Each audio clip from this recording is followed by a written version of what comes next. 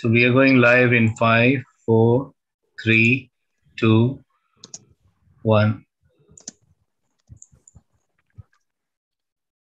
Good evening and warm welcome to the third webinar in the leadership series. This program is organized jointly by Indian Orthopaedic Association, Paediatric Orthopaedic Society of India, and Indian Academy of Cerebral Palsy. I am Dr. Aravind Ganjwala, the President of Paediatric Orthopaedic Society of India. Along with my colleague, Dr. Rujuta Mehta from Mumbai, will host this session. The first question, why do we need such leadership program? If we look around, we realize that our world has a pressing need for good leaders and the leaders who does good for the society. This demand is there in all the fields at all the level. And to satisfy this need, we initiated this leadership series. The theme of today's session is how to convert challenges into opportunity. In our lives, challenges, obstacles, difficulty are inevitable. But to remain stable in such situation and think positively is an art, and we shall learn from the experienced leaders how to do it effectively. Today, we have three great speakers from the medical field, and all of them are from the different medical field. We have Dr. Minnie Bodhanwala. She's the CEO of Wadia Children's Hospital and Maternity Hospital. We have Dr. Venkatesh Prajna, who is an ophthalmologist at Aravind Eye Hospital, Madurai. And we have Dr. Lakdawala, who is very famous for obesity surgery. Now I request Dr. Rujuta Mehta to introduce our faculty formally and to start the session. Over to you, Rujuta. Thank you. Thank you very much, Dhiren Bhai.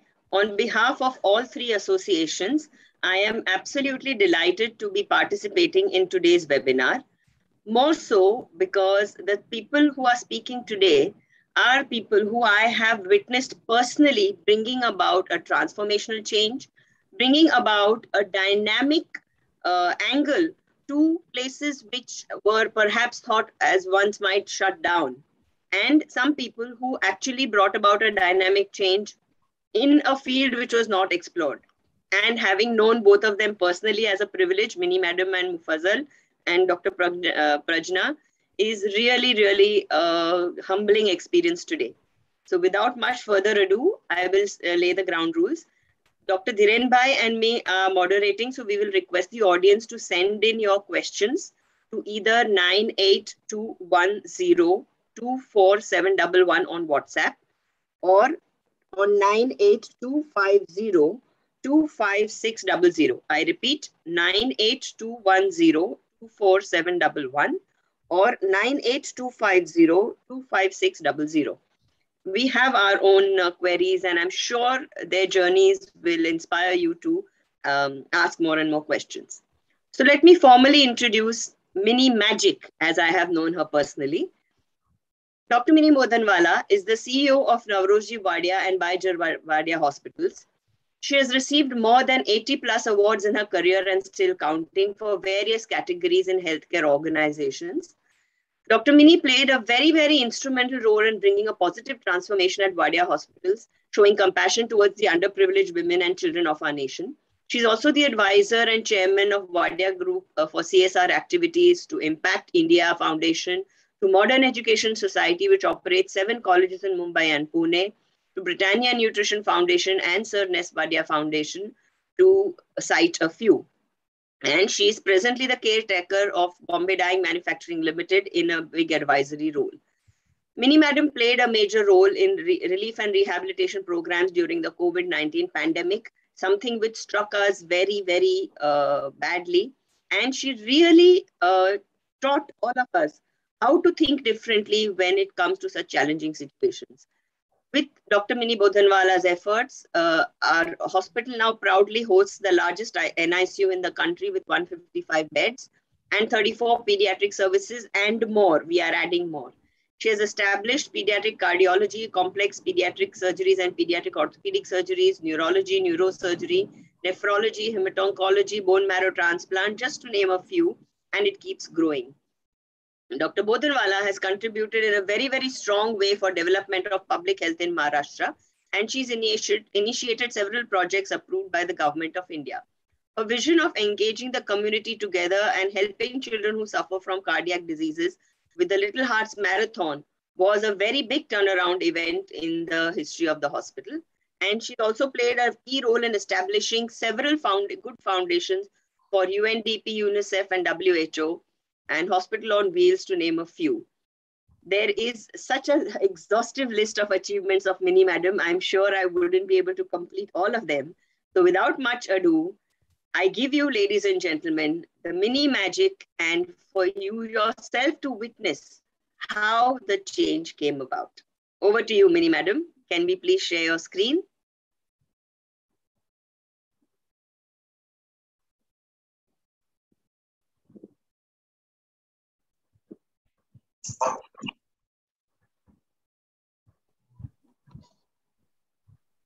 Can you hear? Are you able to hear? Yes, ma'am. Yes, ma'am.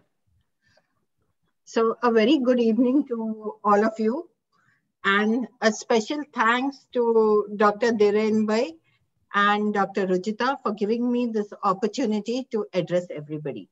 I think, as we all know who leaders are, leadership is nothing but it's just an influence you create. It's nothing more or nothing less, I should tell you. Leadership is also not a cakewalk. It comes with a lot of challenges, but at the same time, it teaches you how to get over those challenges and make them into a success. And those are some of the stepping stones which I learned in my journey of leadership. Basically, I'm a dental surgeon, as you all know, and I went into administration and into finance and also into public health. Today, I'm here to discuss with you my journey of Wadia Hospitals. As an example, I'm taking the Children's Hospital, which we all know that Baijarbai Wadia Hospital for Children is the largest and the first pediatric hospital established and one of the PP models. And it was established in 1929. Currently, we are having, as Rujita said, 525 beds, and we have more than 100 pediatric specialists, and we are providing care to more than 2 lakh patients on an outpatient basis and more than 30,000 on an inpatient annually. Whereas the Nauroji Wadia is a maternity hospital. Basically, these hospitals are mother and child care hospitals, and Nauroji Wadia is a 400-bed hospital. When I joined these hospitals, way around in 2012, I would just like to bring to your notice that both these hospitals were functioning from 1 bed. There was a baby abduction, and immediately after the baby abduction, within a week, I was made to join these hospitals on a war footing to streamline the situation in these hospitals.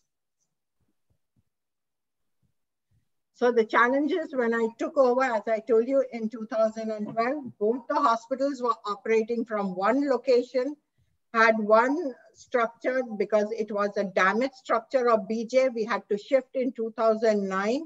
And due to a grade 2 heritage structure category, we were not getting heritage permission even to repair the hospital, safety of the patients, and also, you know, the employees of the hospital were agitated because of lack of space of working from 1 hospital together.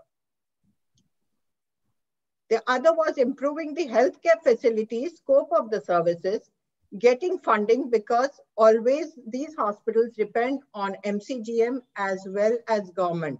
And till today also the same challenge exists. Yes, but today also we are in a more comfortable situation. When I entered the hospital, the CFO would ring up every month before the salary and he would say, ma'am, there's no money, there's no money.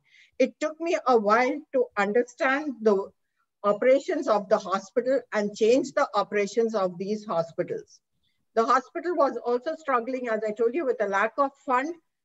They were understaffed, and not only understaffed, there were no equipments.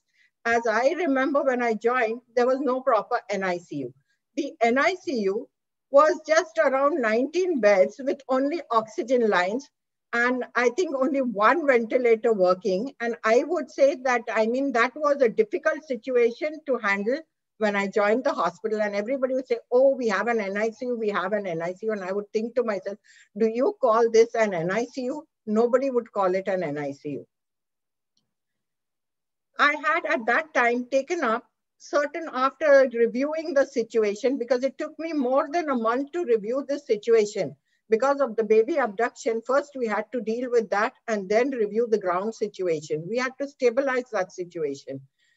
Then I had to frame my immediate goals, which was shifting of Eye Hospital to the original premises, getting funding, approvals from heritage committees, streamlining the grants from the government partners, and also the vendor payments, salaries, streamlining the hospital operations. Whereas my long-term goals were ensuring affordability, safety for the patients, improving the healthcare facilities, scope of services, managing a positive change in the staff, sustainability, improve PR. When I joined this hospital, and the first day, my head told me, please go and meet the employees. Should I come with you to meet the employees? I said, no, I don't need anybody to come with me. I'm going alone for the meeting with the employees. And yes, I had all the union heads charging on me. But I mean, I had a situation where I was strong enough, and I had to tell them that the way you talk to me, I'm going to talk to you the same way. So be careful. They told me, no, within 6 months, you will leave the hospital. I said, I'm here to stay. I'm not here to leave the hospital.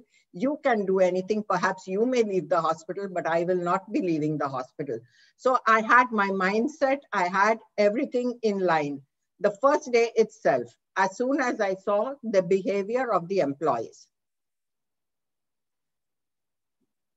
So my strategies and my immediate goals were program for engaging companies for funding CSR activities for infrastructure and state-of-the-art regular follow-ups for our funds, and ensuring quality and safety performing corrective preventive actions necessary through regular audits.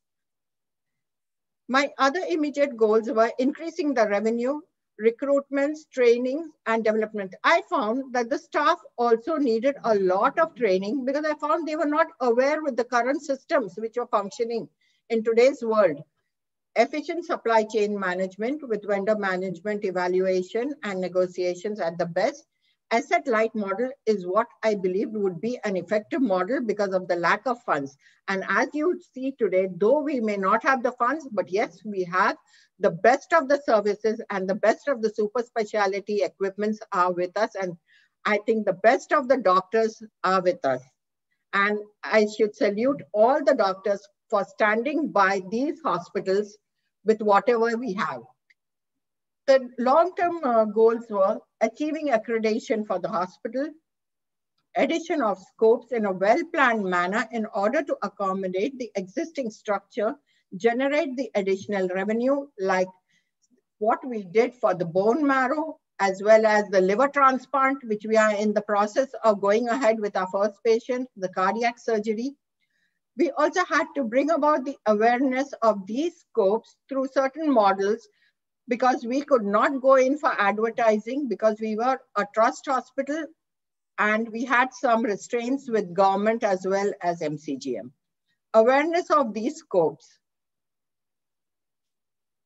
The strategies were implementation. There were no SOPs on ground. Literally, we had to make the SOPs, associate ourselves with various companies, establish partnership with renowned organizations like UNICEF and all. There was a time when UNICEF and other organizations, reputed organizations, seeing to the reputation of Wadia, would not enter. But yes, today we have them as our partners, and we are very thankful to our team which works with them. The achievements are, it took a great deal of strategic planning, innovation, hard work, and patience to bring around this glory of the hospital. First of all, we had to motivate our staff to do the changes. And once our staff got motivated and started working, there was no end, no stopping, as you can see of today. Today, the hospital, as we see, caters to more than 3 lakh patients. Today, we have got 525 beds. We have all the best doctor nurses with the highest education. We have also vocational courses which are running with us. And the hospital is a center for pediatric excellence in pediatric cardiology. Our other achievements are in the field of neurology, as well as neurosurgery, hemato-oncology, bone marrow transplant, liver transplant, and renal transplants.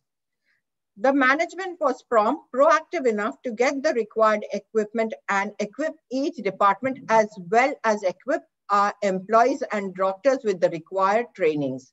Today, we have the largest NICU in the world, which is 155 beds.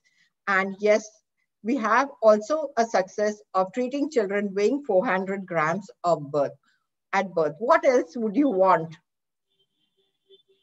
We also have a nodal center in Clubfoot. We are the only in Maharashtra. And also, as I told you, the UNICEF for severe acute malnutrition.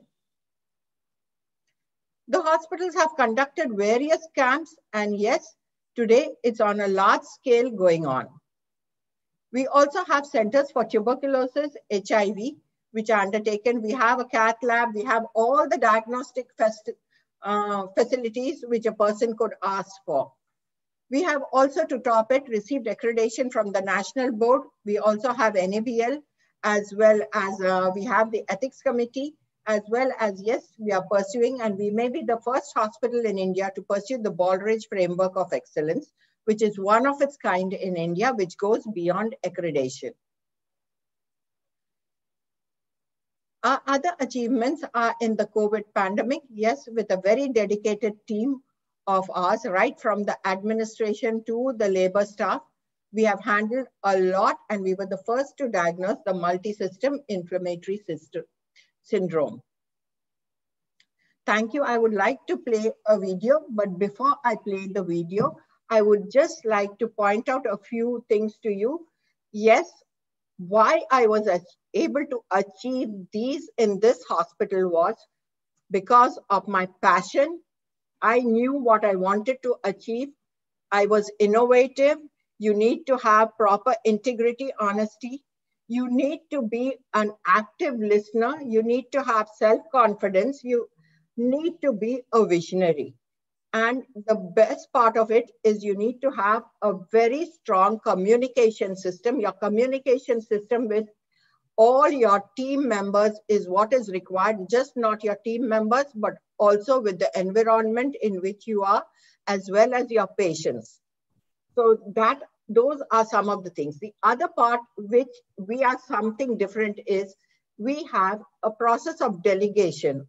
We delegate our roles and we empower our teams. We look out for, who is the best in doing what is the skill they have, and empower them, and, we motivate them to move forward. So, I mean, these are some of the things which we have been taking on in these hospitals, and there is a resilience always there for responding to disruptive changes also, as well as you will see that not only me, but it goes down and it percolates down to the team, that every person in the team shows an empathy and the craving for learning. So the more you learn, the more you achieve. Now, I would like to just show you a small video, because even till today, I'm continuing with certain courses at Harvard where I'm succeeding. So I would just like to show you a small video of this hospital.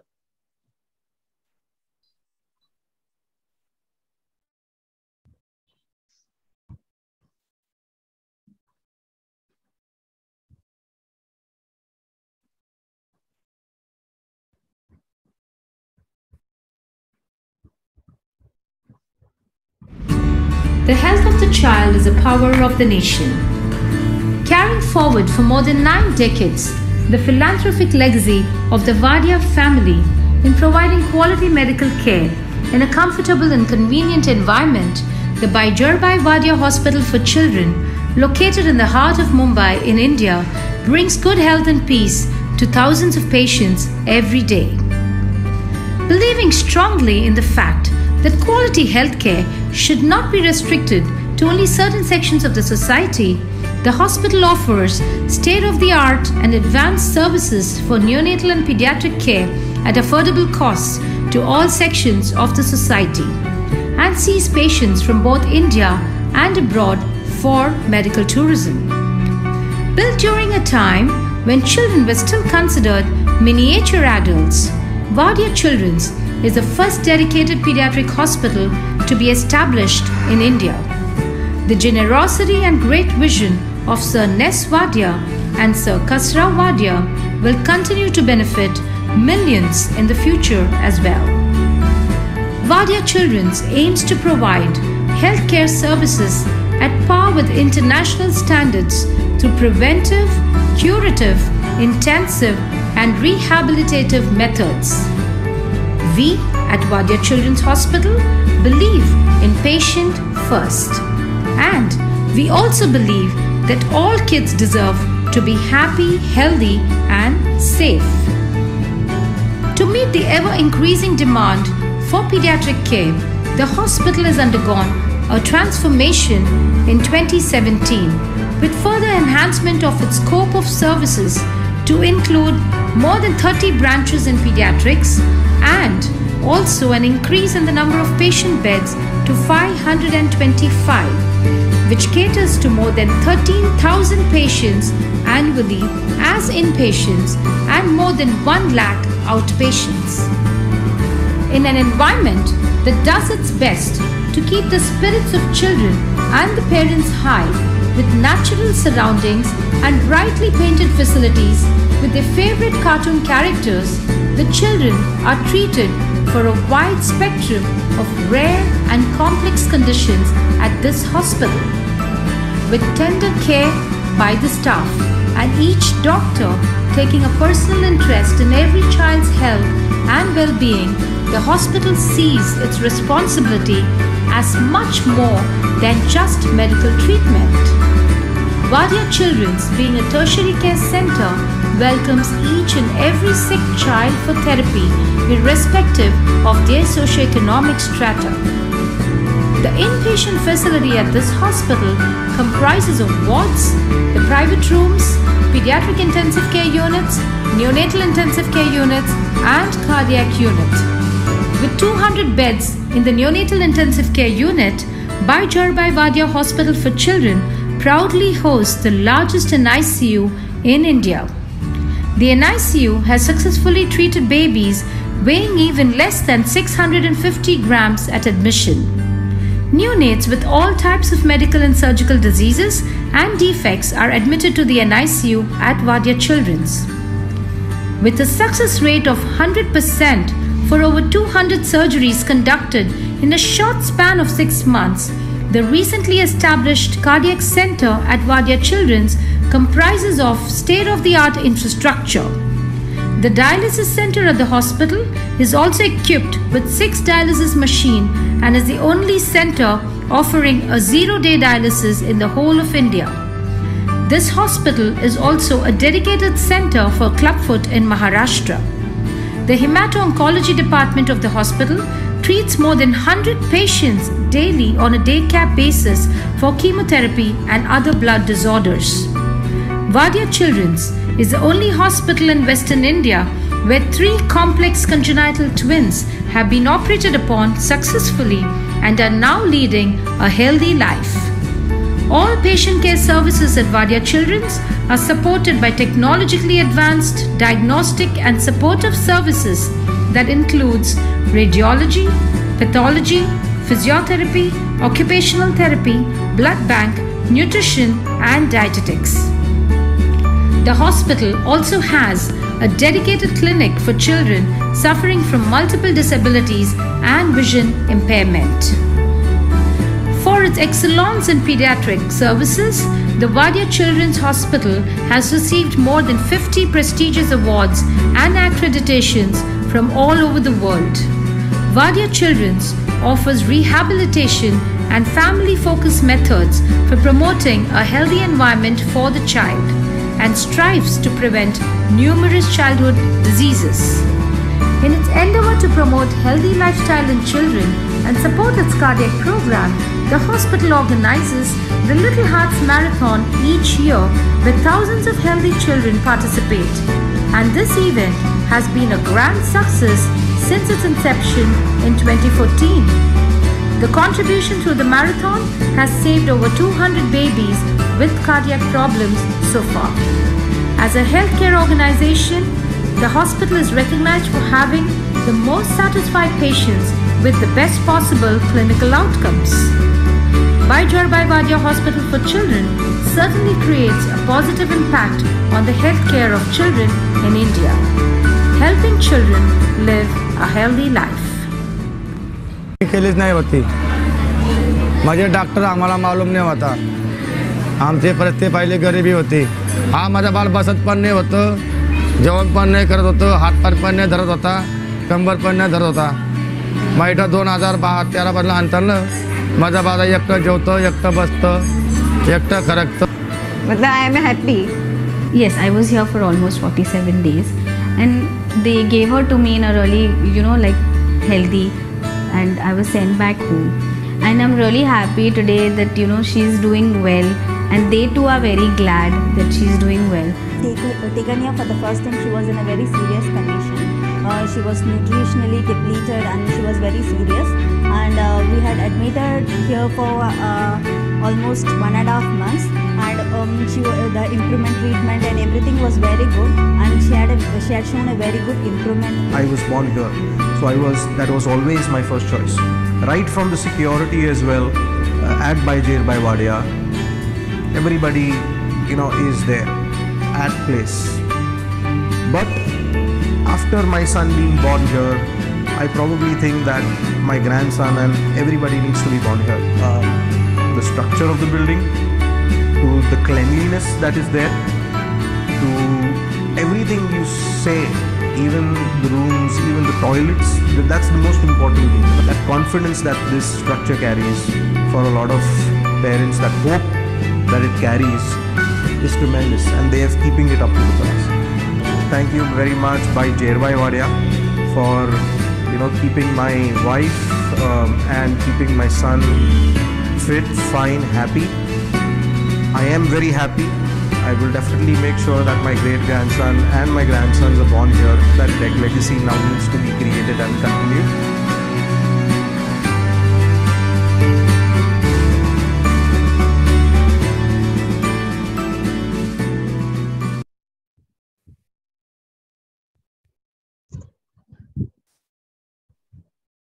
Well, bravo is, I can certainly say, and every time we see this, we just feel a surge of pride in our chest.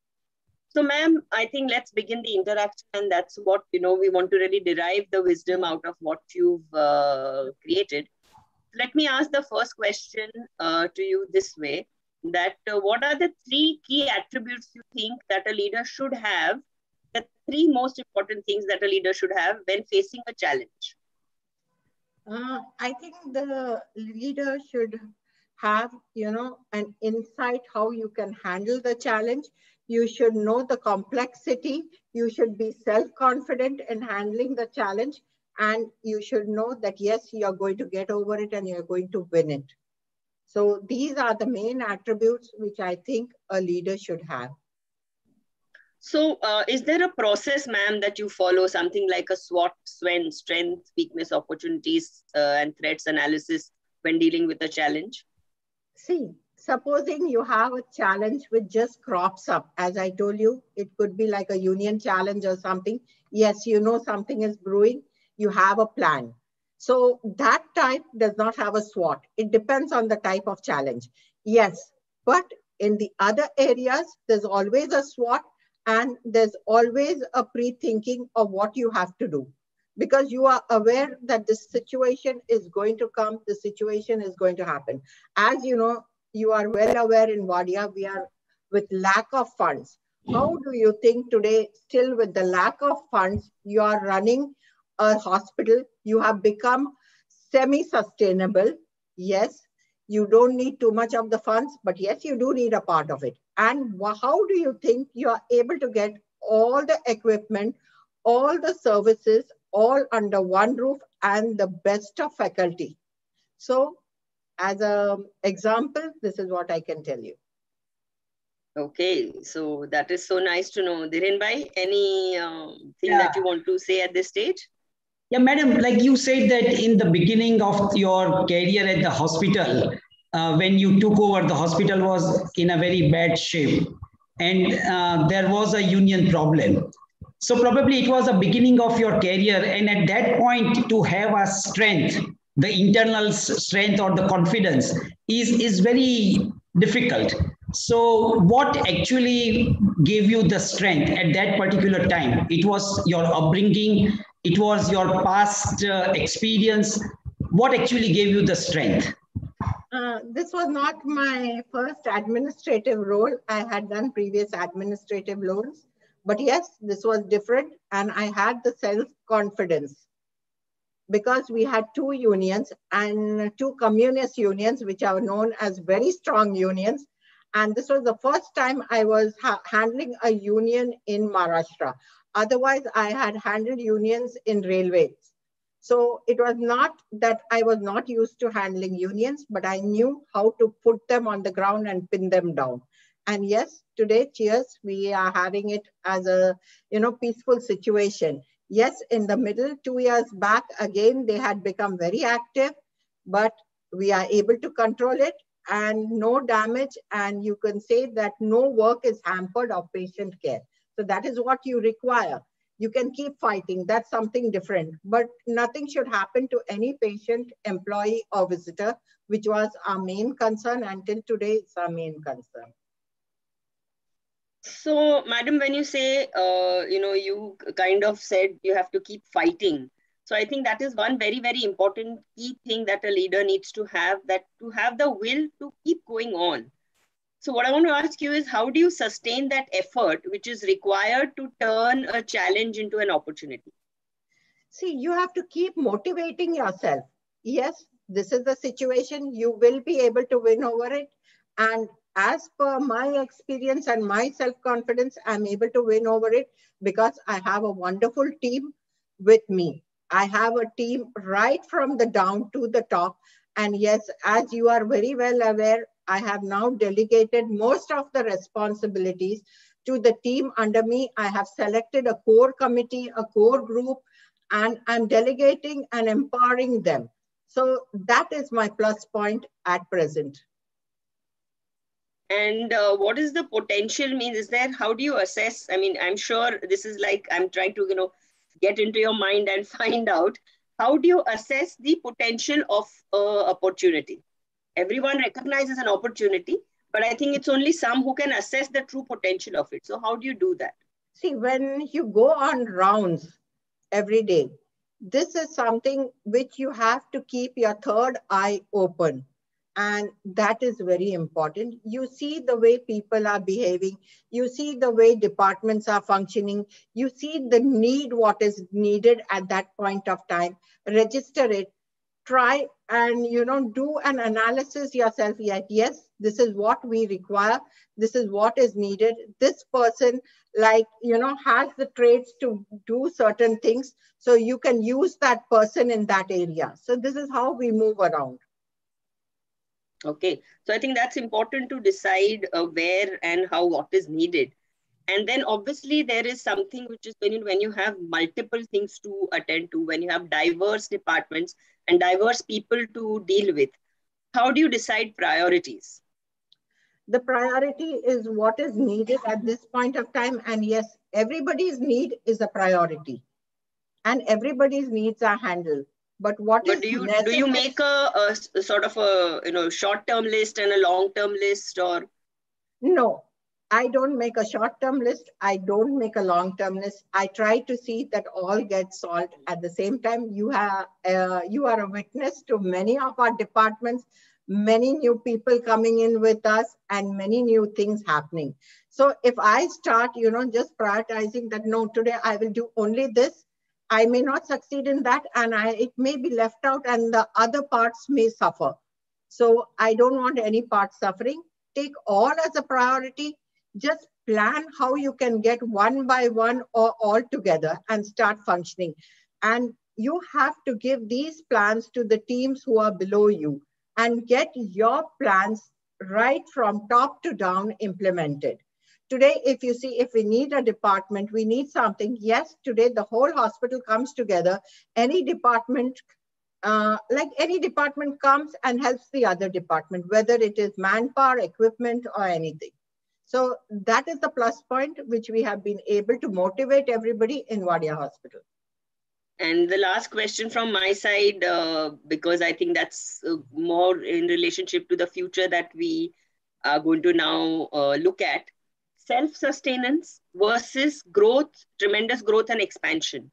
Which do you think is more difficult, and how should one be behaving in both situations? And then we'll hand over to Dhiren Bhai, because I'm sure he's really having a lot of questions to ask you. Both go hand in hand. We cannot look at one without the other.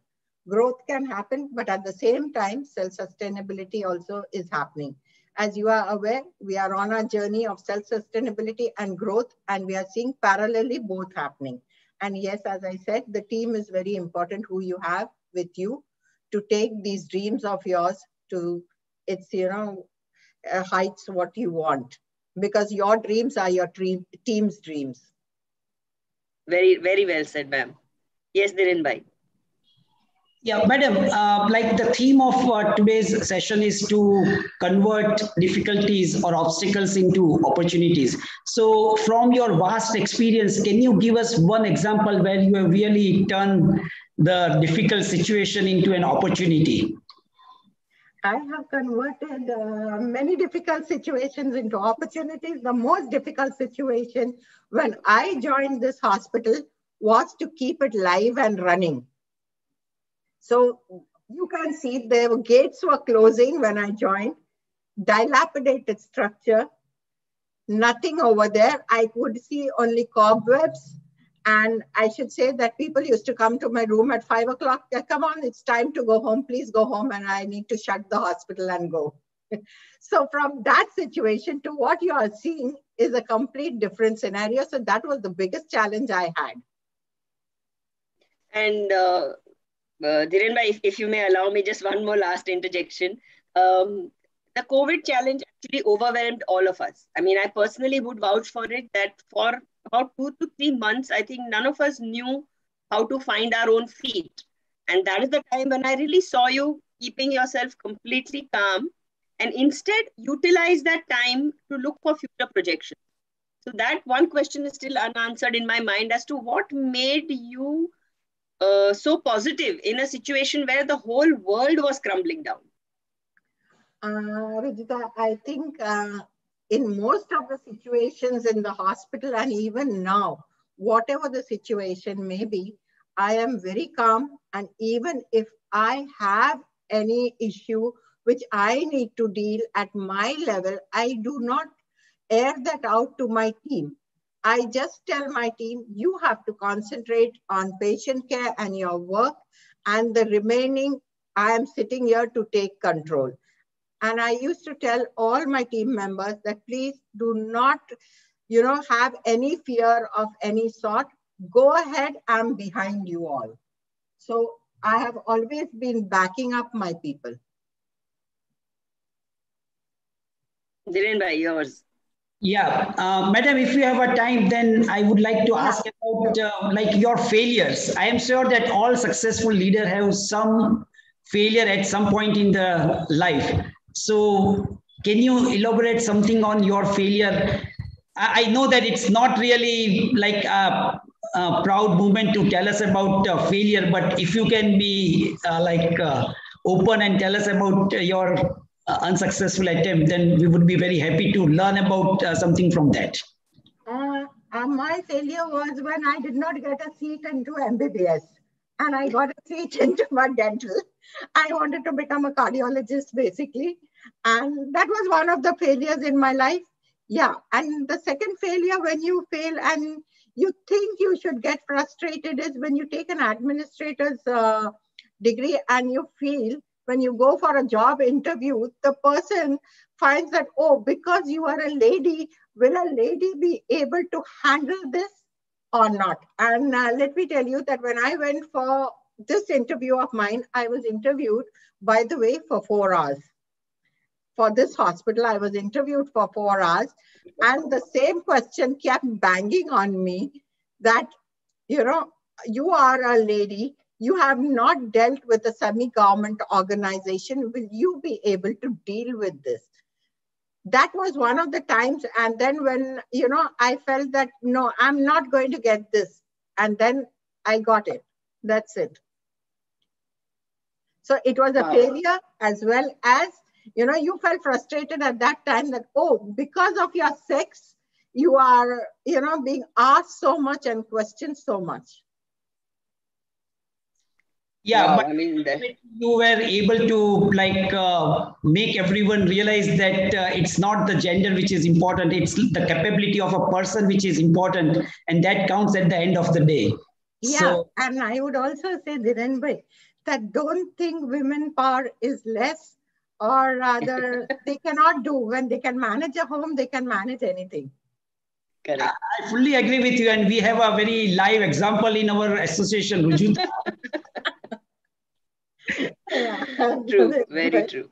Yeah. Very true. So Mao, I think it has been really amazing to really have a sneak peek into the boss's mind, and I think I've thoroughly enjoyed the presentation as well as the film.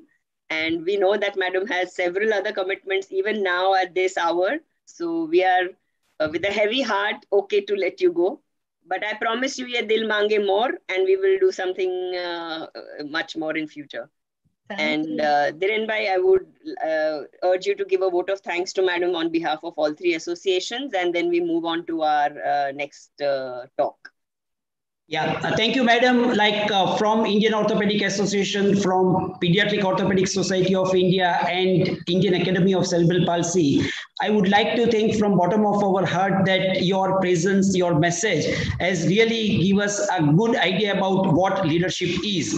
And we really need to inculcate all these qualities which you enumerate in your lecture. And definitely, if we try to develop and build these skills, then probably we will be a better leader in future. So thank you once again for sharing your insight with us. Thank you. Thank you, Dhiren bhai. Thank you, Dr. Ruchita. We can move on to the part 2. Dr. Muffazal Lakdawala with us, so we can take his talk first, and then we will go to the Dr. Prajna's last. All right.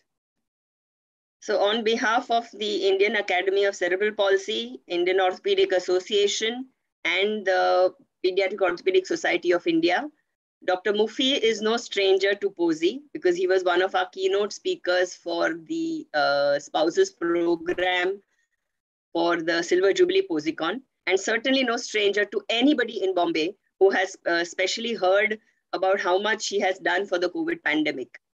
But being a close friend and always a pleasure to interact with him, I think I will take this opportunity to personally thank him for all the work that he's done during the COVID pandemic. And at the same time, take the opportunity to formally introduce him. Dr. Lakdawala is a laparoscopic GI and bariatric surgeon. He ventured into this field about 20 years back when there was hardly anybody in the city of Bombay really doing it. And at present, he serves as the Director of Surgery, Department of General and Minimal Access Surgical Sciences at the Sir H.N. Reliance Foundation and Research Center. He has conducted more than 50,000 laparoscopic surgeries in India and internationally. For his remarkable achievements over the years, Dr. Lakdawala has been honored with several awards and accolades. Some of those notable ones include the World Educator Award by IFSO in 2019, the Best Surgeon World Award by American Society for Metabolic and Bariatric Surgery in 2019. In the wake of the COVID crisis, Dr. Lakdawala volunteered his time, skills, and services as an advisor to the MCGM.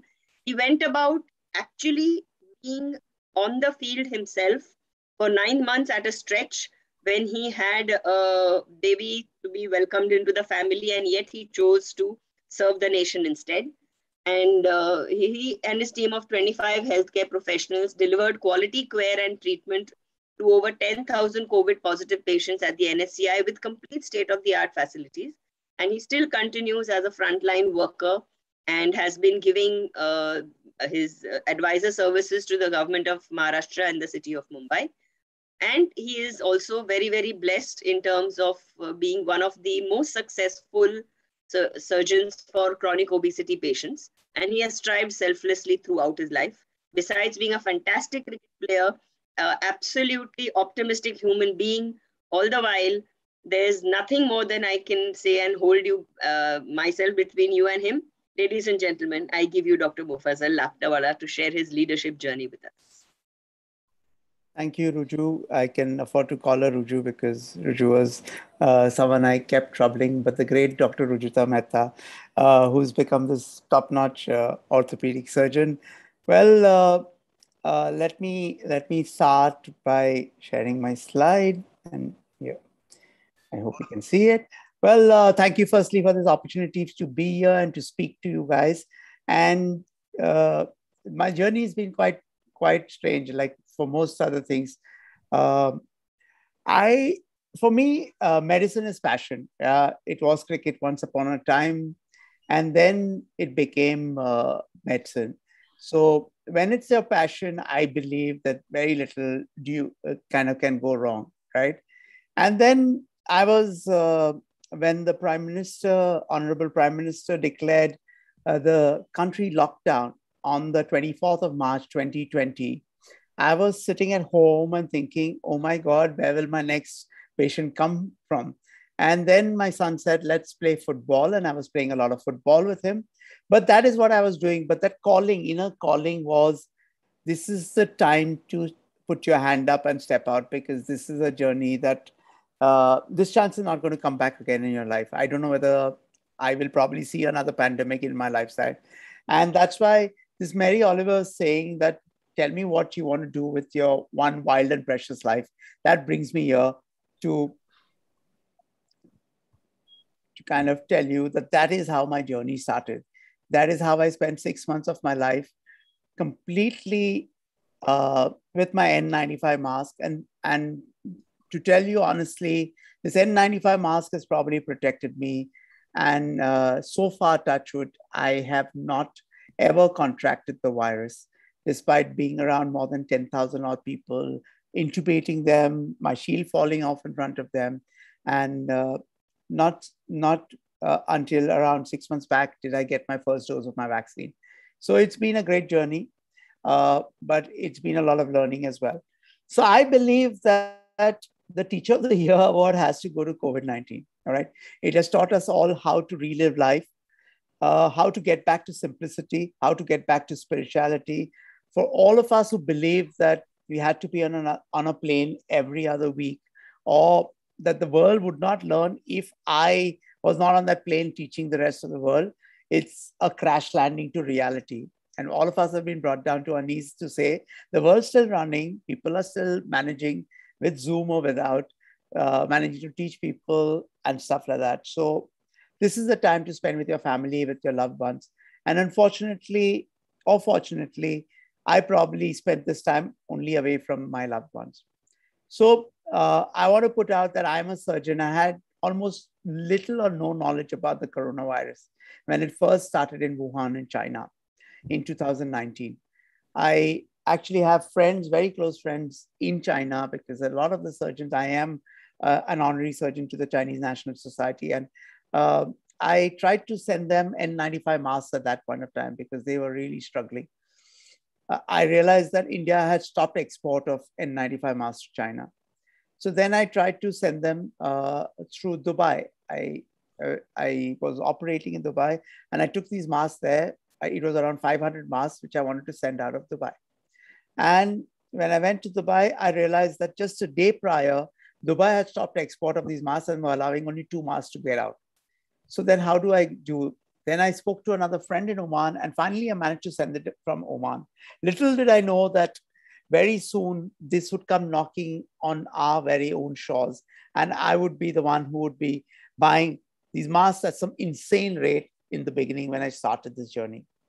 Like I said, the knowledge base of this virus is so little that we in India have tried everything, from sunlight to steam to cow dung to yoga to everything. And we do know that the only person who's won in this journey is COVID, and all of us have looked stupid. The ICMR, the CSIR, the WHO, all have given out diktats, which all, if you go to see some of the early advices from these esteemed bodies with very, very respected people on these bodies, you will realize that most of these advices you would laugh at today in the day of the vaccine and various other things. So little was known. The only people who really knew something was the people who stepped out and treated these patients themselves. We did little, but to herd away our migrants, stigmatization of this virus was huge. And that is what I want to tell you all, that please don't stigmatize, irrespective of whatever happens. I stepped into this battle for two main reasons. One was to drive away the fear from people. I had one old lady who was around 70 years of age. And when she was diagnosed as COVID positive with diabetes, the sirens blazed, the BMC ambulances went in, got her, despite her not agreeing to come, they got her and plumped her into NSCI. And the first thing I did is I wore my PPE, I went and hugged her. And I said, Ai mitula gari patona. And that, I think, kind of set the tone for the rest of my 8 or 9 months that I spent in the COVID war. I think stigmatization killed more people during this pandemic than the actual disease itself and the fear of dying of this disease. So from being very, very happy to being this surgeon in scrubs, I got an opportunity. And they say that opportunity doesn't always come gift wrap. So I stopped practicing. For 9 months, I did not do one single surgery. I gave up all surgery, not a planned thing, but it happened as it came along. And I completely immersed myself into COVID. And that is how I looked. Every single day I would dress up. In the beginning, I would be in these clothes for at least 9 to 10 hours. And that time, we looked like almost like warriors going out to fight some kind of a war.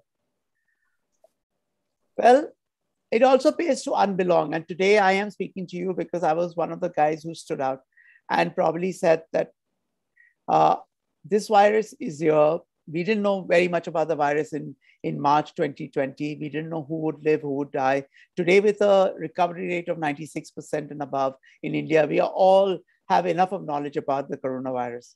We all do know you take monoclonal antibodies, you take vaccines, and you'll be fine. But back then, you were one who was out of the crowd. People were very scared to come out. Even our own fraternity, there were lots of people. I asked a lot of my colleagues, please come out and help. And every time, albeit I have no grudges, but albeit someone gave a new excuse for not stepping out at that point of time. And sometimes I felt defeated. Sometimes I felt that strengthened my resolve, that I had to do something to fight this. And that's how I contributed to G South Ward, which was the first red hot zone of India, became my journey for the next 9 months. Well, they say that handling pressure is an art that we have to learn. If you want to succeed in life, you have to learn how to handle pressure. And this is something I put out because when the storm comes in, and if you say that you are ready and waiting for it, I think that very little that the storm can do to fight you. And that's my journey. Like Ruju said, I had 24 student nurses because I could not have nurses. And I had 7 doctors to start with me. There was 1 surgeon and the rest, 1 intern, and the rest were physiotherapists. And everyone came and said, sir, we are just physiotherapists, occupational therapists. Can we help? And I said, yes, because beggars cannot be choosers. I don't know whether how many of you all know Lion, Dr. Ashok Mehta, but he was very, very kind to provide these nurses to me. And his nursing institute, nursing teaching college told me, Mufi, there's a batch of 24 girls who I can lend to you for, but they are all students. They're not qualified nurses. I said, so they're most welcome in this journey. And for the first at least week or so, I remember all these girls were scared. I had promised all their parents that if anyone were to get the virus, it would be me first and them next. And I would go in every single day with them. Some of them have fainted with the PPE because that time we had these PPEs, which were from Taiwan, which were very, very high grade. Some of them have thrown up in their masks and we've had to bring them out. But all in all this journey, I must thank all these brave young girls who probably have saved Mumbai, because in those early days, this was the largest facility. We were treating 590 patients at that point of time at NSCI. And then, of course, along the journey, I had Dr. Neeta Varti and various senior doctors who joined me into this battle, and they all felt much, much elated having served the country. But also knowing that I had a very small team. So if I had unrealistic expectations of this team, then I would probably land up with a big, big problem. So I had to bridge the playing field. I had to level the playing field. And that's where I started my journey into multitasking. So I was everything. I would get up at, let's say, 8 o'clock in the morning and eventually sleep at 4 o'clock at night. And this happened for at least 7 months of my journey. I was the doctor, I was the intensivist, I was the man who went and arranged for funds. I was also the guy who brought in CSR. I was the guy who was handling with government officials. That time, central government officials used to keep coming and visiting us. So it was a multitasking thing, but it was a great journey and I learned quite a lot. I started teaching interns and various other people how to intubate, because we didn't have the intensivists with us, and there were very few coming through. So we taught physiotherapists, occupational therapists, we taught interns and everybody else how to start intubating. I ran these classes so that they would know if the time came, God forbid, push comes to shove, they would know how to intubate. They also say that a diamond is just a piece of charcoal and that handles stress exceptionally well. I don't know whether I did really well, but somewhere I believe that something within me changed during this entire journey. You know, this was the state of the entire Shamiana which we built up as an ICU. And something within me told me, let's not start this. I'm not very happy. And the guys who set up this tent said this can stand any storm, any hurricane, and various other things. And y'all would know the two storms that came into Mumbai right in the beginning. And this is what really happened.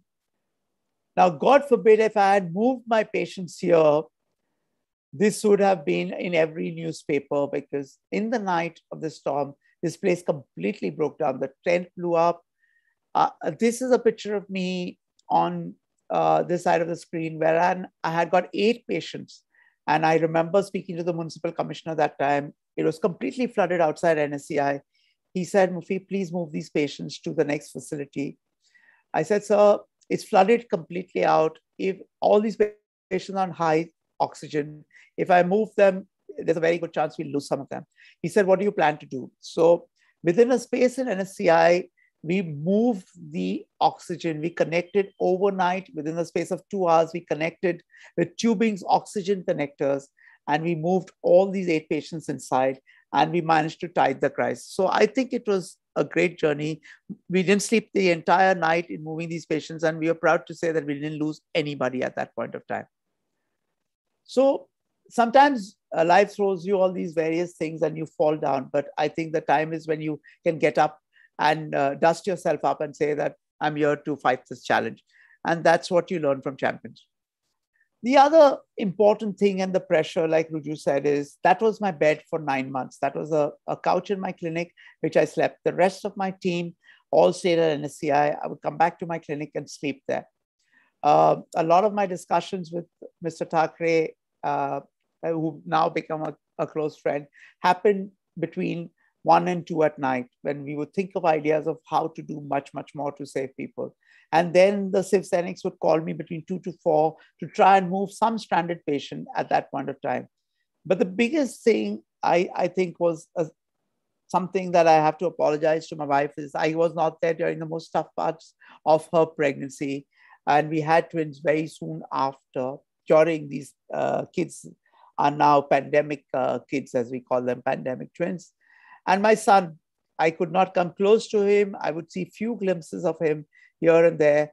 He would dress up in my jackets and my clothes to be the man of the house and entertain his mother and other people at home.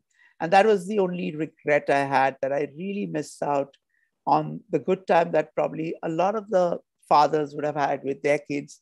And I was out there because when I did this journey, I didn't know whether I'd come back. I frankly didn't know. because in March 2020, we didn't know whether we'd survive. I had heard stories of doctors losing their lives and everything. And I was hoping within hopes that someday I would come back out to see my kids. And today, of course, it's a completely different story. So your only limit is you, I believe. And when I had all these challenges, I thought, how do I overcome it? So I started by going up to the municipal commissioner, that time, Mr. Pardeshi, as well as the chief minister, and said that, sir, very soon we'll run out of all facilities in Nair, Sion, KEM. You'll need to give me a Maidan or something big to set up a facility. And they all thought I was completely crazy. They thought that, they still said, chalo, isko try karne do. And they gave me NSCI. They gave me 5 days to set up NSCI. And from scratch, we set up NSCI, divided it into various facilities. And that turned out to be the genesis of setting up jumbo facilities all across India. And today, when we look back, I had to then set up an entire guideline. Then came BKC, then came NESCO, then came all the other Mulund and all the other facilities based on this kind of draft document that I had given to Mr. Sanjeev Jaiswal, who was that time AMC city and in charge of all the jumbo facilities in Mumbai city. So this is the roadmap on which we set up. We came up with a holding cell concept. You would remember in April and May that very few beds were available all across Mumbai. People who had all kinds of money still didn't get a bed because either you had to be COVID positive or COVID negative to be admitted to a hospital. So I said that I don't want people to die on the road. So I created an open concept in the sense that we kept separated beds and we kept oxygen cylinders, and we've taken in diamond merchants, we've taken in people who could buy our hospitals, didn't have a hospital bed. Overnight, we would keep them on oxygen, do the RT-PCR till their report came, and then they would find a place in a hospital if they became positive or negative. But we would save their life overnight, and that became the backbone of my funding, and CSR funding started coming in. And of course, much later, BMC came in and took over the project and then started funding it. I had to play with artificial intelligence. Well, X-ray is not the best modality to pick up early COVID, and I do admit to that. But at that point of time, how many people's CT scan could you do? In the early days, there were hardly any RT-PCR tests we had. So what I would do is I would do a plain X-ray. Then we would put it up on an artificial intelligence model, and they would grade these into high, medium, low. At night, I would sit and see the medium and the high grades and then move them out. We would not be allowed to do RT-PCR because there were hardly any RT-PCR tests available. But if we suspected that they were X-rays, we would completely move these people out. And that's how the first red zone of Mumbai, G South ward of Worli, started coming lower and lower in the ranks, and very soon was taken over by Dharavi and all as the number of positive cases moved. And this model of artificial intelligence, we set up a bus in which we kept an X-ray machine and started mass testing everybody. So though not the best modality, like I said, beggars can't be choosers. This is something that we thought would at least pick up 50% of the cases of COVID, and we started testing people and bringing them out. Then we thought of non-contact cubicles because, like I said, I had only 7 doctors. It was impossible for me to go out and 24 nurses for them to see 589 patients at NSCI Dome. So I said the patients need to come to me. And when someone is in this kind of white attire, it is very, very, very difficult for patients to recognize you. Patients feel intimidated. You are scared. You are sweating all the way. So I set up these non-contact cubicles where the patient would sit on the positive side. The air conditioning inside our non-contact cubicles was completely separate. So we just sat with an N95 mask, and patients could see us, they could talk to us through phones, and they would come and measure their pulse, BP, saturation, everything, take their medicines. And that's how we started bridging the gap between the number of healthcare professionals versus the number of patients that we had. We would test them out over here. And then I started doing in-bed remote monitoring. So for the lot of people who were very, very high risk, I would give them these wearable devices and monitor them with the doses from the bed and monitor their BP, their saturation, and then take in my zoom in cameras to do. This I would get on my phone. I would get all these indices from these patients, from the saturation to the sleep, to the BP, to the sugars if they had diabetes. And all this would be monitored by my doctors. And we would then be able to say which patient is serious and which patient is not. So a lot of these markers came into handy. Another thing was this setup of oxygen. So when I first set up and said that I need 70 to 80 liters of oxygen per minute, the engineers in BMC told me that I had miscalculated, and they told the municipal commissioner, sir, ये doctor ने कुछ गलत किया है. इतना oxygen हमने Nair sign के ये में पूछा है, वो खाली कहते हैं कि वेंटिलेटर के लिए भी 5-6 लीटर ऑक्सीजन लगती है. So I said I need jumbo cylinders, and they luckily trusted me, and that's how we got these jumbo cylinders. These were 1.3 metric cube jumbo cylinders, and we set these up. And this actually was why we didn't see dead bodies all across the place. We didn't see too many numbers of people dying, despite the largest numbers coming out of Maharashtra during the second wave, because we had supplemental oxygen, which we had, and all jumbo facilities had set this up after that. And how this has saved us, only time has told us. I had lots of people trolling me on social media saying, this guy thinks he's some expert and he's setting up all this, he's just spending money. We had opposition who came in and said, BMC is spending money, but today it's a thing of the past, and everyone thinks that that was the idea that probably of time. Cancer patients. Well, I had my friends from Tata who came and told me, Mufi, will you take some cancer patient? Because nobody's ready to take us. In Tata, we are completely up to our gills, and there's nobody ready to take us, take cancer patients. And we had these patients coming from all across India. So we were the first ones to accept, and we created a small niche area for cancer patients. The Tata team would come and manage them. We had them on Ryle's tube after cancer surgeries and various other things. So we treated cancer patients as well. We treated full-term pregnant ladies. We treated all stages, because Neeta Varthi was with us. And that's how we managed to take pregnant ladies. We managed to take cancer patients and various other things. And then NSCI Dome, as all of y'all would know, is a rock stadium. There was no other place but to set up these ICUs, because I needed ICUs. If I had a serious patient, I could not keep moving them to Nayar, KEM, Sion. So I set up ICUs in containers. Now, how do I prevent my staff from getting infected? I set up negative isolation in these containers, and this became the genesis of the first remotely monitored ICUs. These were all the negative burners, the virus burners that we set up. And then we had remote monitoring. So you had this kind of a war room kind of setup, and the doctors would sit here and monitor these patients remotely. These are the kind of monitors we had. And today, I am proud to say that we've got a 100-bedded ICU, all thanks to Reliance, which we've set up at NCI.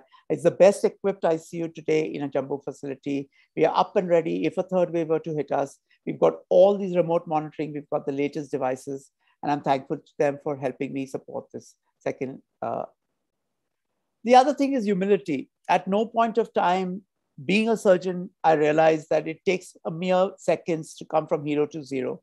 And so at no point of time did you think that you were God and you knew everything about COVID. The more you thought you knew about COVID, the lesser you knew.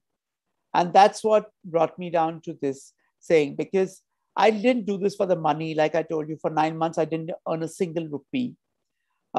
Theodore Bilroth's this saying, the pleasure of a physician is little. And at that point of time, luckily, nobody knew who the physician was treating, because we were all in white carbs.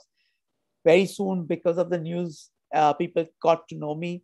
The gratitude of patients is rare. And I think all of us as doctors will live with this one saying. And even rarer is a material reward. But these things never deter the student who feels the call within him. And like I told you, the calling was within me to go out and help my city, because I love my Mumbai. And I thought this was my opportunity to be counted. Well, I did get some degree of praise. I got some of the topmost journalists in India to cover me. A lot of media covered NSCI Dome, and it became a standalone facility. We had central teams who came and said that, please give us the model. I did speak to the LG and the Health Minister of Delhi to recommend how this model ran. The Honorable Home Minister then employed these cameras that we use in these facilities for the facilities in Delhi. And so a lot of this was used. And I got a lot of political patronage. I must thank Aditya and the CM and Mr. Pawar for their continuous political patronage for getting this facility up and running, and whatever after a certain point we needed, we got them all. We did get our share of awards, and I'm really thankful for these awards, but that is not the reason why we did this. So I would like to leave you with just this one motto, which I have put up in my clinic. If you can meet with triumph and disaster and treat these two imposters just the same, if you can talk with crowds and keep your virtue, or walk with kings without losing the common touch, yours is the earth and everything that's in it. So every time I feel very elated with these awards, I come crash landing back when I read this. And that's what kept me sane through this whole thing. I'm just so thankful to all these people for helping me out, especially these young nurses, young doctors, without whom I probably wouldn't have been speaking to you. A special mention to Aditya, because he's now become a close friend, but that time he was a politician I knew little about and kind of helped me. And thank you to my wife and my two twins for having not needed my help at that point of time. And thank you to all the various donors who came out and were kind enough. Thank you to all the patients who trusted me through this journey. Thank you, Ruju, and thank you all for patient listening. Wow, Mufi, I think that was so nice and enlightening to be up close and personal about the entire journey. We always knew Mufi as someone who just goes there and takes charge. So let me bring this question to you. As a leader, do you think it's sufficient to take charge? I think it's easy for a passionate person like you to really get into the swing of things. But do you think it's sufficient to take charge? And what decides that how does a leader take charge of situations? I think if you are a leader, you are the one who has to take charge, especially when the chips are down, right? When there is credit, that's the time the leader should be the last guy to take credit. His team should be taking the credit. And that's what I would always run away the moment some newspaper would come and I would try to push my team in front. But when the chips were down, like the time of the hurricane, like the time when things were not working, if I had to intubate, I would rush in myself. Like, for example, when my wife went into labor, she called me some 20 times. And I couldn't take a phone because I had rushed in to intubate a patient at that point of time. It was eventually Neeta's assistant who drove her to the hospital at that point of time. So that's something that I think as a leader, when the chips are down, when the going is really tough, that's when leaders stand out. They have to put their hand up and say, I am here to take the blame for everything. Like I told them, if you can't save one person in these new ICUs that I've thought of or set up, I will take all the blame for it. But if we save one life, remember that this patient wouldn't have been alive, but for you. So think of it that way. Put the entire blame onto me. Say this crazy guy made us do these things. But luckily today, that turned out to be really good. And we could save so many lives. So I think as a leader, take the onus when the chips are down. That's what I believe. So should I say that it's not, if I infer from this, that it's not sufficient to take charge, but it is important at that point then to lead by example and to also try and focus yourself and tell your team to focus on what is achievable at hand. Would that be a correct conclusion from what you've said? I think you have to be part of the team. No leader can be aloof from the team. Because if he, like I told you, for the first 10 hours, I would go in the PPE myself. A 20-something-year-old nurse, she cannot be motivated until she sees the boss himself next to her. I could have given orders from outside and that would have never motivated her. But she saw that after 8 hours, when she could not go to the washroom, she had not eaten anything, she had not drunk anything, no water, nothing. She went back and I was still there. So she said, I can't make an excuse to this guy because he's still inside. He's crazy, but that's it. I think that is one thing that is important, that you should be part of your team. And the other thing, Raju, what you correctly said is that you should take your team along, because you have to know their skill sets, what they have and what they don't have. Make their mediocrity look very good. like a physiotherapist and an occupational therapist eventually look like a fantastic doctor who saves so many lives, right? So that is what you should know their shortcomings and their downfalls, but increase and enhance their good qualities. And that's what you should give them that confidence that they can go out and achieve much, much more than they are capable of. So from what you've just said, again, I think I would infer that a leader not only knows the potential, not only knows the lack of potential, but he also is there and holds their hand and takes them through till they achieve success. So I think for a leader, it's important to not just be a guide or a finger pointer, but to be there with them and see them through. You have to start from babysitting. You have to then leave them a little alone and then encourage them also. And that's how they perform. I mean, would that be correct if I infer that from what you said? Yeah, absolutely. I think that no leader worth his while would ever leave his pupil or the wards alone at all. I think you learn this from the army, that the captain is the first guy to take the bullet on his chest. I think that's the same thing. I think what gave the parents the courage when I asked them their permission to use their children for this journey was that there was Dr. Lakdawala who said that if there is someone who will get the virus first, it will be him. And that's what guaranteed them. So, yeah. So Dr. Dhiren Bhai, who is our POSI president and very, very motivated. I mean, he was a leader to us in terms of the purpose that he gave us in POSI and this beautiful concept of leadership that we came through. So I'd like now Dr. Dhiren Bhai to ask you some questions. Initially, when you started describing and talking about the COVID thing, I thought that your topic is about the leadership and you are speaking on something else. But as you went through the whole journey of your 9 months endeavor, I realized that this was the classic example of leadership. So like leaders, particularly, they are not actually given a task, but actually you found out that this is where you can really work and you can do something worthwhile. And this was really a classic example, each challenge where like how you converted that into the opportunity was really a learning lesson for us. Now, I just would like to ask you about the role of communication in the leadership. So yeah, you have on one side before COVID, you are a very successful private practitioner. And here you are working more on the philanthropy. So how that interaction or the communication with your team differs? Because at one point you were the boss, you are going to pay them. Here they are doing a service on a charity basis or on a humanitarian ground. So how the communication differs in both the situations? So when you do something for passion and when you do something for the calling within, I think then you never look at the number of hours that you're working, right? And that is luckily, I was very, very blessed to have this entire team. And none of them were paid in the beginning.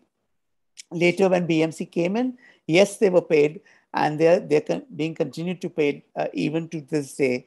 With Reliance coming in, they've been given COVID allowance as well, which is almost double the pay that they get. So I think I'm very, very happy that they're getting what they deserve today.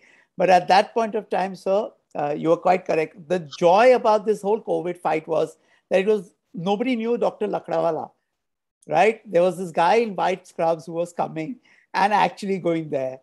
And a little part that I didn't tell you is that, which Ruju will tell you, I grew up in Dongri. I grew up very, very close to Mr. Ibrahim and in the next lane there.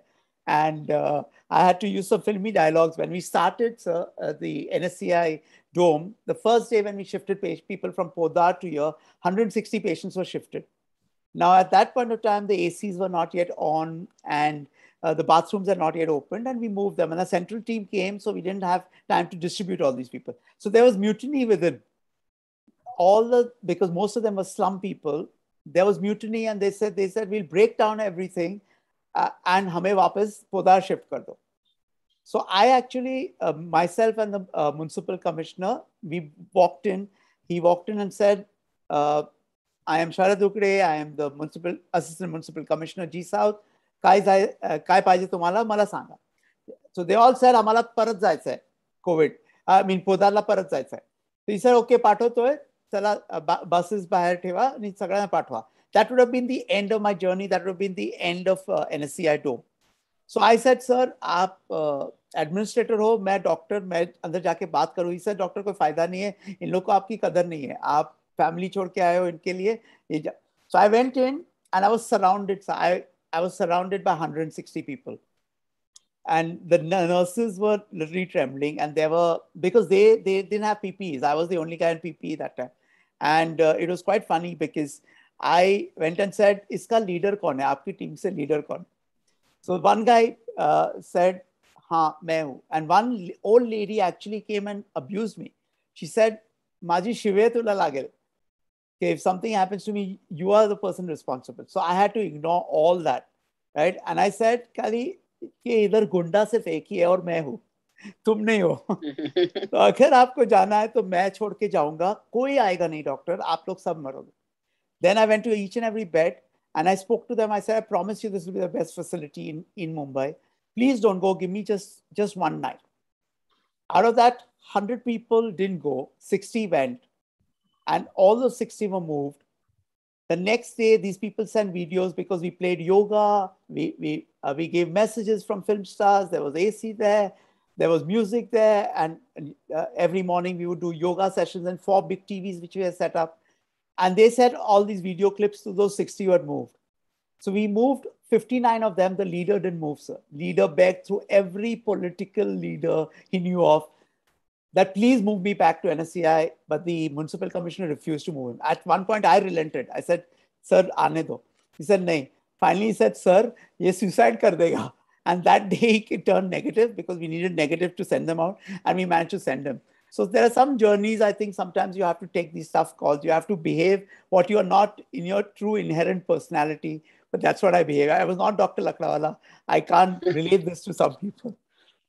So then, Mufi, I think what I would infer from this is, as a leader, that it's important to connect to even the ground, and it is important to be able to make your point firmly and assertively without being aggressive.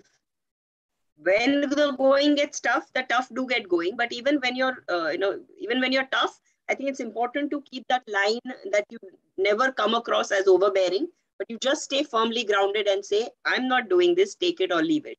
So I think it's very important how a leader communicates his firmness at such tough times. There's one more thing, I think, Mufi, what I wanted to ask you. When you have to make things happen, what does a leader really try? Does he try first to reach out? Does he try to actually mobilize his own resources? Or does he try really to organize things if he has to make things happen? I think every leader should have a methodical plan. He should have various options. It should not be only option one. Because if option one fails, option two has to be ready. In the back of his mind, he has to have that option ready. Whether he shares it with his team or not, but in his own mind, he should have that ready. And he should back his resources. So he should know his strengths. He should know his weaknesses, because that's the only way he'll reach his goal. And he should take it like a journey. I think the destination should be he should enjoy the entire journey. If you stop enjoying the journey, then I think then it always becomes a bore. If I would have stopped enjoying going out and reaching out to COVID patients, then it would have become a complete bore. I was enjoying every single moment. I never grumbled if I got 4 hours of sleep that night, but that was it. I mean, I think the best thing about that is that go out and enjoy your journey. Whilst you're looking to achieve your goals, as a leader, make sure that every part of your team, every member of your team enjoys that journey. They will have their good days, they will have their bad days. So when they have their bad days, take them on the side, give them a pat on the back and say, "You are my only soldier, I'm dependent only on you." When they perform something which you don't want them to do, it is your leader's job to pull them on the side and also tell them something that they might not want to hear. But you have to do it. Because like Steve Jobs said, if you want to sell ice creams, you should go out and become an ice cream vendor, not a leader. Yeah, Dinbhai has something to ask you before we wind up with one last question from me. Yeah. Mufi, you had a wonderful, rich experience of leadership. So now, how you are going to take this experience to your original practice? Because ultimately now you will be starting your practice, or you must have started your original practice of GI disorders or the obesity surgery. So how this vast experience will help you in your original practice? So it's changed me as a person. It's completely changed my personality as a person. And what I've realized is now is the time for technology. Technology is the only way we can bridge the gap between rural healthcare and urban healthcare. So right now, I am working very, very closely with the government to try and create a digital tool to try and bridge this gap, sir. We are trying to reach, I don't know whether I'll ever be successful, but we are trying very, very hard to create something like a digital stamp for every individual. So let's say someone from a village, today, if they come to us, they don't know their history. Someone else, some young kid comes with them, they say, dadala, blood pressure hai, kiva khokla hai, kiva diabetes hai, but they don't know because they are too old to remember. So we are trying to create a digital imprint of all these people. So every time they come with a QR code or with a fingerprint or something, anytime they come, they will have their signature, which will carry their entire history of their life in medicine. Whichever hospital they go, and we are trying this as a pilot project in some of the slums and seeing if it works. We are also trying, you will see some of the drones that have been used now to prevent malaria and dengue. So these are some of the technological advances that I'm working with the BMC to use. We'll try and use a lot of artificial intelligence in trying to know which way we will go so that the next time a pandemic of this sort hits us, we would be ready with that. Wow, that's, absolutely super amazing to know the kind of stuff that technology can do. Well, my question was more related, coming back to leadership communication, especially because you worked in the pandemic and had all your challenges which were turned into opportunities. How does one communicate bad news? So I think the human angle, despite all this communication and all, always remains there. And how should a leader go around communicating bad news? I think just be honest. Be honest and I've known this in my surgical practice. I've known this always. If you're honest, people understand. The moment you try and lie about something, you'll have to keep lying one after the other. And eventually, when the truth comes out, you look like a complete buffoon. If you are honest, I know people don't like listening to honesty quite often. Quite often, we have patients who don't do well despite the best of efforts that we've put in. And that's the time to go out and, if you made a mistake, you probably don't have to go out and tell them you made a mistake, but in some way communicate that, yes, this has happened because of the surgery. Admit to that fact.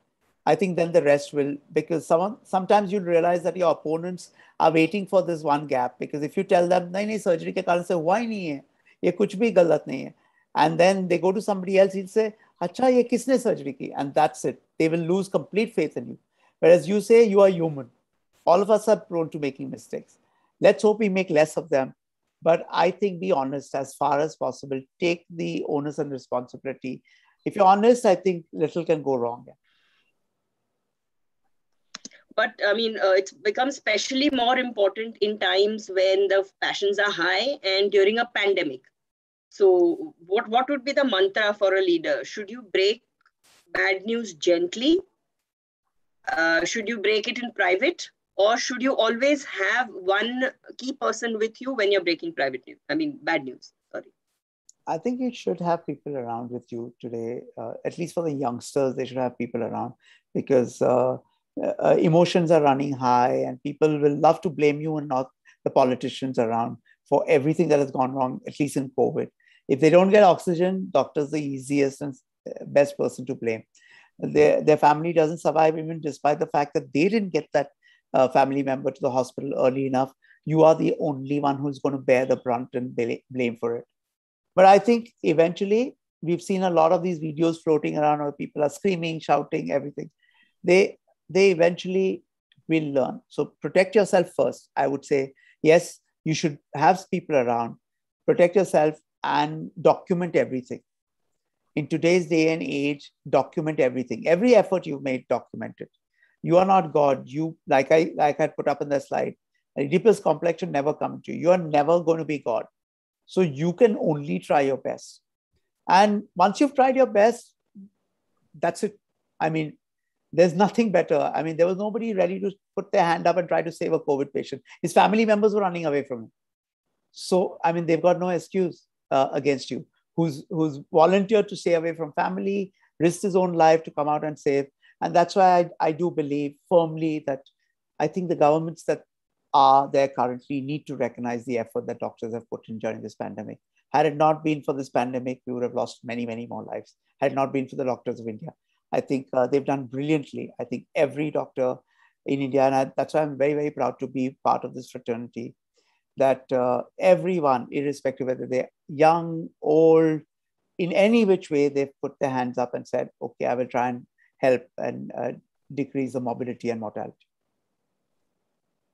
Wow, I think splendid thoughts and very honest, candid discussions. I think we are already running out of time. The interaction has been so engaging, and we could probably go on all night with as many questions as your journey has been. But like they say, all good things have to come to an end. So on behalf of the Indian Academy of Cerebral Palsy, the IOA, the Indian Orthopaedic Association, and the Pediatric Orthopaedic Society of India, and personally from Dhiren Bhai and me, I think we have learned a lot. What we have learned, I think, from both the leadership interactions is that if a man or a woman can dream it, he can achieve it. If a man or a woman really sets out to do something and does what it takes to make the change and starts living the change, I think both the leaders today have been perfect examples of living and being the change themselves. Then slowly and gradually, from where the universe conspires, or maybe it's just the flow that nature brings in, things do change for the better. And I think all of us here are there to make that positive change. And let's hope what we've learned from these leaders is imbibed by our audience and all of us in our journeys forwards. And with this wish, I will wish all of you all safe, to stay safe, to take care of yourselves. And thank you very, very much, Mufi, for joining us. Thank you. Keep doing the good work. We are all totally, totally proud of you. Thank you. Chakarakacha. Mark. Okay. Thank you. Thank you. Thank you, Mufi. It was Thank you, Dhiren Bhai. Thank you, Mufi. Pleasure. Thank you. Thank you, sir. And we thank our audience. I think we've already run out of time. We will have interaction with the Aravind Eye Institute or many more eye openers much, much later. Thank you. Thank you.